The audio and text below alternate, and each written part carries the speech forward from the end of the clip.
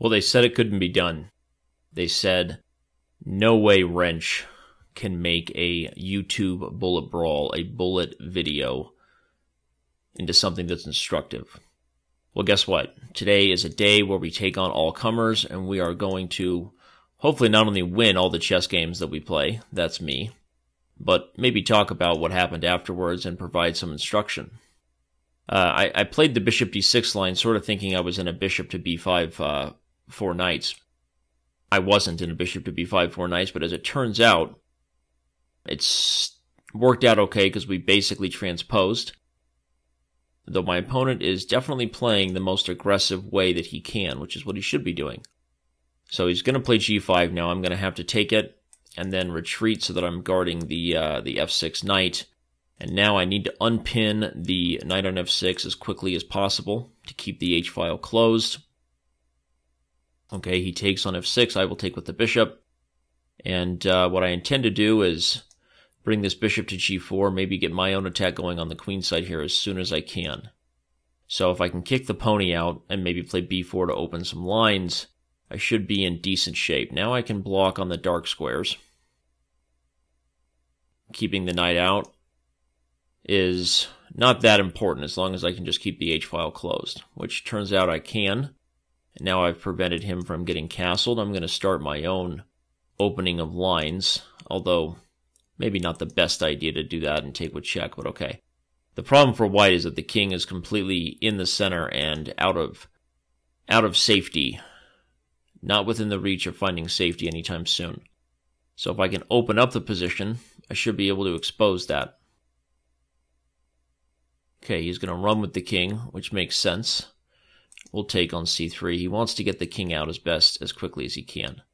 So let's take and sacrifice. Whoa, I was going to say we're going to sacrifice the exchange, but he panicked, as is easy to do in bullet chess when you don't have a lot of time. He panicked, but he actually played pretty well, I think, overall, before losing.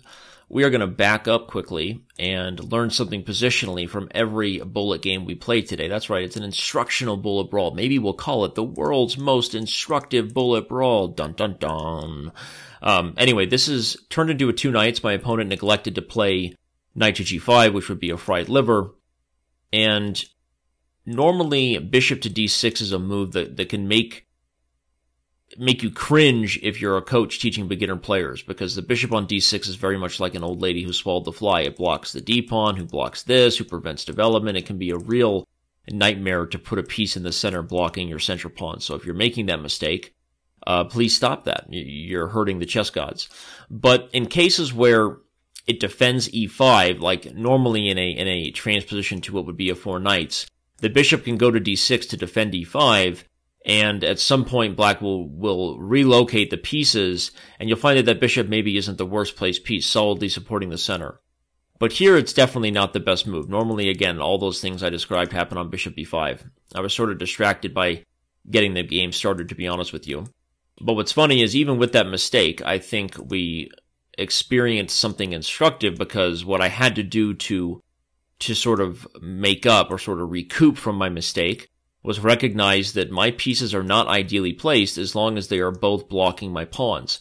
And just like when many people play a d4 opening and then put a knight in front of a c-pawn, you have to look for ways to get the pawns in front and the pieces behind the pawns, because space equals strength.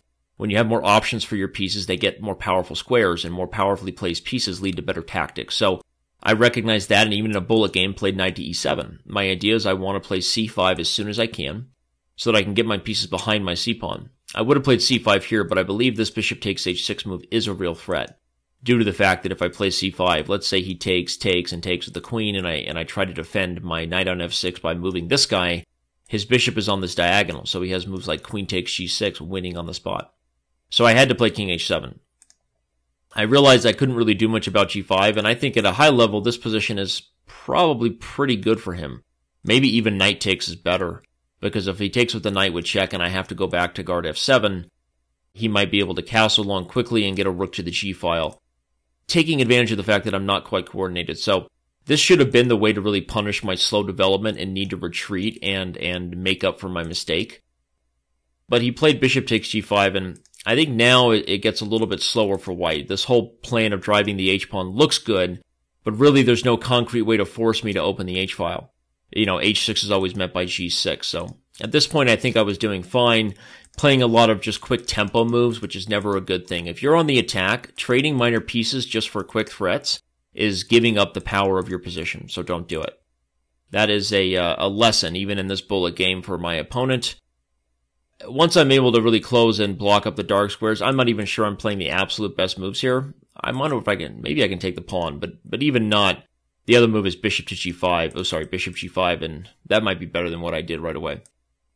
Again, though, even though I wasn't playing the best moves, I was happy with my ability to close up the dark squares because I knew I would be able to get this play and maybe even flip the script where white's king is the one who's in long-term danger, because castling I'm going to open up, and if he prevents me from opening up, well, I was going to play bishop g5, and now he can't ever castle.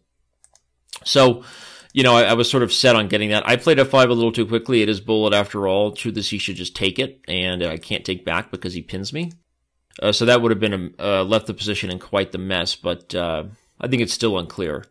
But he didn't see it, and so I didn't go down that pawn and ended up getting what I wanted anyway behind f5, which was to undermine the center so I could mobilize my pawn force, and that's what I did.